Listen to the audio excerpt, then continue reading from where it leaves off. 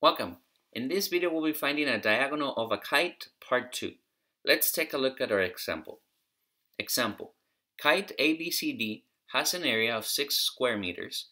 If AC is equal to 200 centimeters, what is BD in millimeters? Okay, let's take a look at what we're given.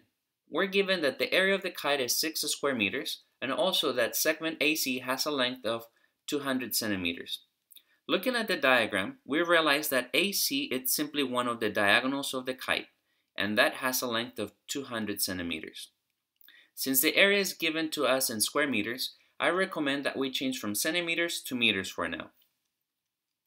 To do so, let's go ahead and set up a proportion relating centimeters to meters. Centimeters are related to meters as follows. 100 centimeters correspond to 1 meter, and here we're given 200 of those centimeters, and we're finding the corresponding value in meters. So let's go ahead and call that corresponding value y for now. Since we have a proportion, we can cross multiply to solve for y. We have 100 times y is 100y, and that should be equal to 1 times 200, which is simply 200.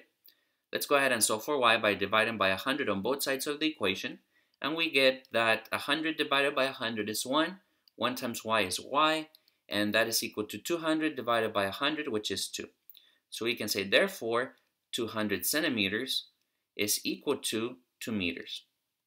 Hence, we can say that this diagonal has a length of 200 centimeters or 2 meters. Notice now that we have the same units, we can say that since the area is given and one of the diagonals is also given, we can relate them through the area formula. And since we're dealing with the kite, we have area is equal to 1/2 times diagonal 1 times diagonal 2.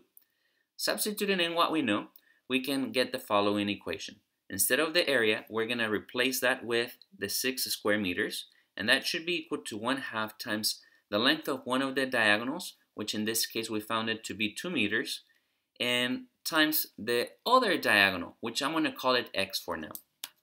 Let's go ahead and simplify this equation.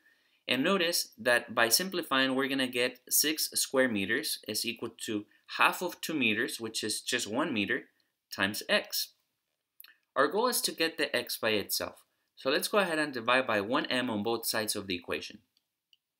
Now, 6 divided by 1 is simply 6. Meter squared divided by meter is just meters. And 1 meter divided by 1 meter is 1. And 1 times x is simply x. So we can say that the other diagonal, diagonal 2, is equal to 6 meters in length. But that's not what we want, since we want that particular length in millimeters. So now we're going to set up a new proportion.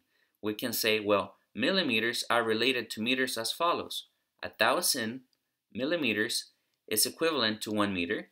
And since we have 6 meters here, we're going to place the 6 in the bottom along the row where the meter label is located. And we're going to use another unknown here, namely z, since we already used x's and y's.